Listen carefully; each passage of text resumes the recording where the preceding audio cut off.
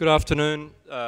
Welcome to this session of the Sea Power Conference. I'm impressed that we're still getting good attention to the themes of this issue, because after the themes of this conference, because after the spectacle really of the last week, essentially I think the festival, both intellectually and visually, of really sea power, maritime interests, the work of navies. It's a real surfeit of material. So thanks for coming along. I wanted to firstly introduce myself and then introduce the theme and the speakers for this, I think, really important session that adds to the very focused discussions we had this morning. Rory Medcalf is my name. For those of you who don't know me, I work at the Lowy Institute, a foreign policy and security policy think tank here in Sydney, and we've got a very close relationship with the Sea Power Centre and the work of the Australian Navy in really building intellectual foundations for maritime strategy in this country. I direct the international security program there.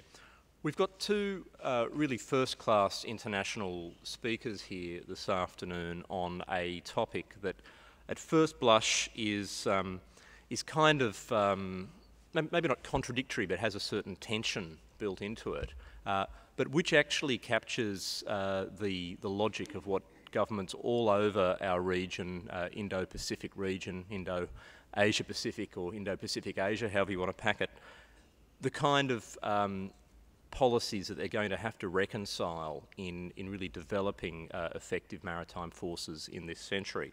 And that is regional engagement and power projection.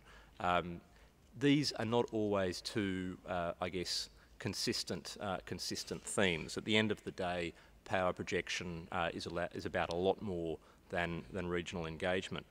But in looking at this region and in looking at the interplay of economic and strategic interests that is really redefining the region, and we heard some pretty clear messages on that yesterday from people like Professor Wesley, in looking at this region, governments are reshaping or crafting their maritime forces to do both, to project power and to use those forces for the kinds of, I guess, naval diplomacy that will reduce risks of conflict, reduce risks of misunderstanding, maximise opportunities for collaboration.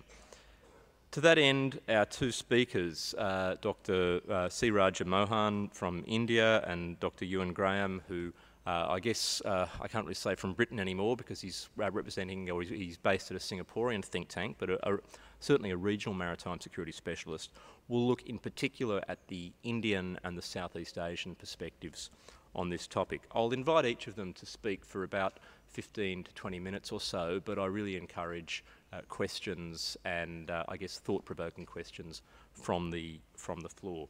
So we'll start with Raja Mohan.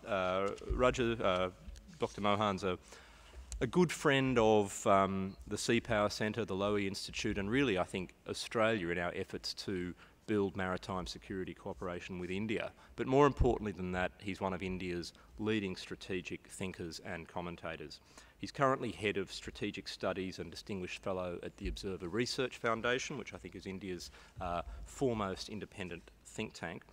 And in various other roles, he's affiliated with the Carnegie Endowment for International Peace, the Indian Express newspaper, and indeed the Lowy Institute. Raja, it's my pleasure to welcome you.